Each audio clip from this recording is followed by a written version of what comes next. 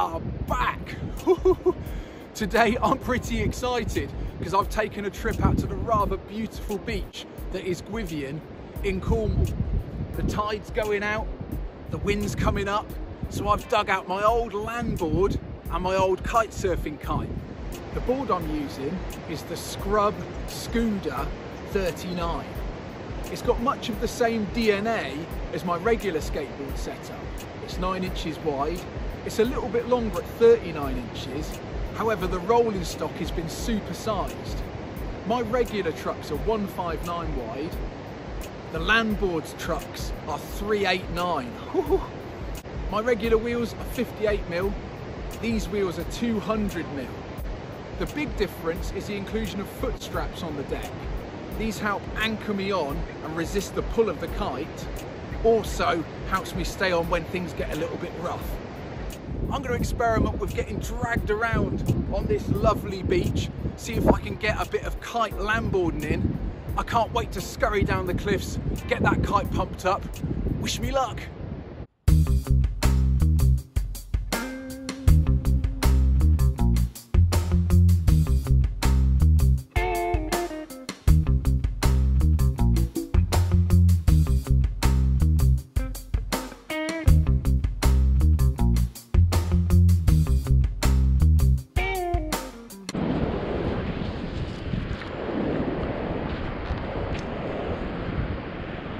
Not quite enough wind to fly the kite properly, but hopefully when we dive it down it'll make its own wind and propel me along into the straps. Dive her down, woohoo, we're away. Oh my goodness. Oh, whoa, a bit of softer sand there. Oh, getting some speed now.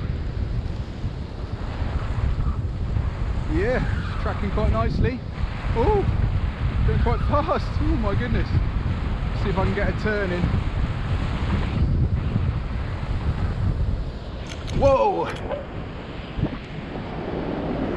Just need to keep my knees bent on that turn, I think. Right, should be able to get back up where we started, hopefully. Whoop! I feel like I might need slightly looser trucks just to get those turns a bit more acute. Also, to help me start, I'm going to try just doing a little ollie jump, and that will hopefully get rid of some of the initial traction problems in the soft sand. The lack of wind is making life a little bit trickier than it needs to be, I think. Right, try it one more time. So cut across, get my feet in the straps, dive the kite, little ollie jump. Whoa. Yeah, it seems to work. Back up. Here we go. Right, now we're on. Dive the kite down, get the power on. Woo.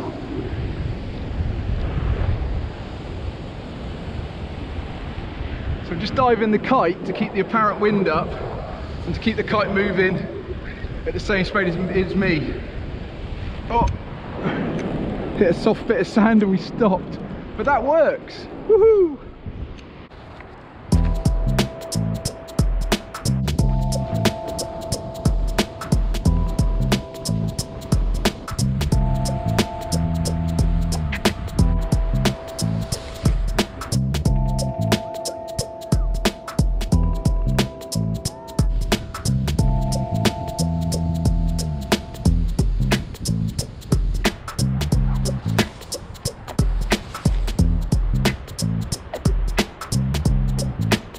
Well, that was a pretty fun and pretty mellow first session.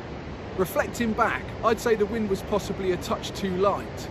To counteract this, I put up my biggest kite, which is my 12-metre slingshot rally. Now, this kite was designed more with kite surfing in mind. There are specific kites for doing traction kiting on land, but I figured that my regular kite surfing kite would still work, and it did. I look forward to doing my next session in more wind. My experience of traction kiting is things get a lot easier once you've got full power in the kite. The kite doesn't want to continually fall out of the sky. And also, things get easier when you can put up a smaller kite. They move and turn a lot quicker, and that allows you a bit more control and a bit more power to drag the board through that sand. In terms of the board, I think those trucks are worth servicing. They're a little bit rusty, probably put some new bushings in. I did feel that those trucks were a touch too tight. I think looser trucks would help me carve and manoeuvre and turn tighter. I'd also like to experiment with my tyre pressures, maybe put in a little bit less pressure in the tyres, and that'd give me more roll over that softer sand, stop me going out the front door. In terms of getting going, I started off with the regular kite surfing method of having my arse on the floor and then getting pulled up onto the board. That seemed to work quite nicely because my feet were already in the straps, but after a bit of practice I found I could just start standing up, get my foot in the straps, dive the kite. I also found doing a little hop of the board helped get the board moving forwards without those front wheels digging in the sand. And to start with, those front wheels digging in the sand was a bit of an issue. Going out the front was a little bit emotional. I stupidly thought because I was riding on sand that it would be soft, and it wasn't. It was pretty hard. I renewed my little bit of elbow grizzle coming off the front there. So I think a tweak for the next session, especially if I'm riding in a bit more wind with a bit more speed, would be at least to whack on a set of elbow pads. Bringing things to a stop was pretty fun. I did a bit of a power slide, same as skateboarding, just bend the knees down. That took a bit of pressure off of the wheels, and then I could just slide that back out and come to a stop, again landing on me arse. I adapted this power slide to bring the board up to a stop, and that allowed me to do a little turn, and again to come back the other way I popped a little hop in just to get the pressure off the tyres.